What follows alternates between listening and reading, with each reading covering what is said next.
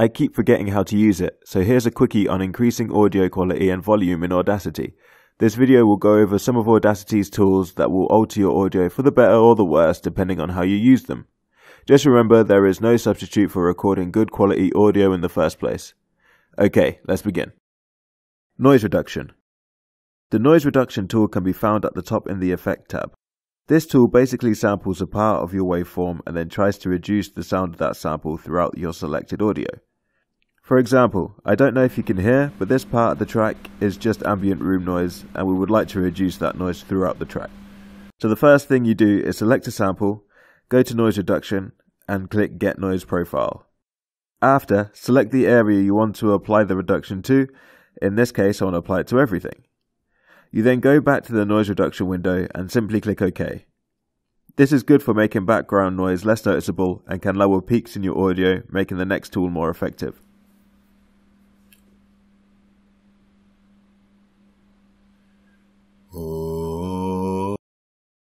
Gain slider. The gain slider can be found next to your waveform on the left. It's a slider marked with the plus and the minus. This is the easiest way to uniformly control the volume of your audio.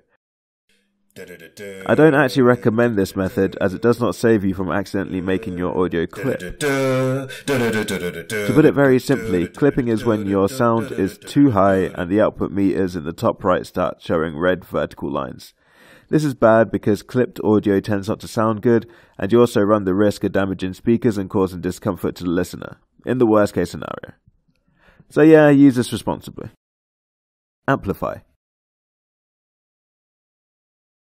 The Amplify tool can be found at the top in the Effect tab. Much like the gain slider, this tool is for raising and lowering the volume of your audio. At a base level, all you want to do is select the portions of your track you want to work with, select Amplify and click the OK button. This will raise the volume to the point where your audio might start to clip a little.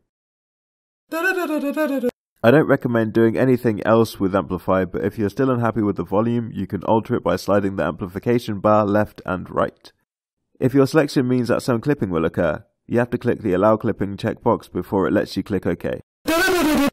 This is because the tool is trying to protect your audio. Envelope. The envelope tool is a tool that kind of looks like an hourglass, right at the top in the middle. This tool gives you even greater control over the volume of your audio, enabling you to visually fine-tune audio levels at different parts of your track. When you click the tool, a blue border will line the top and bottom of your audio track.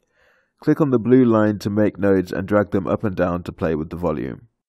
It's really useful for when you have a really oddly loud or quiet section in your audio, or if you want to fade the track in and out.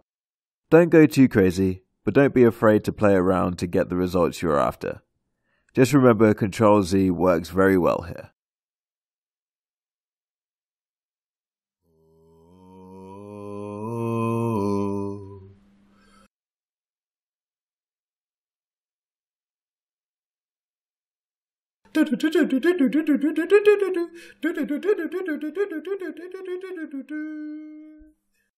Okay, future me, let's get started.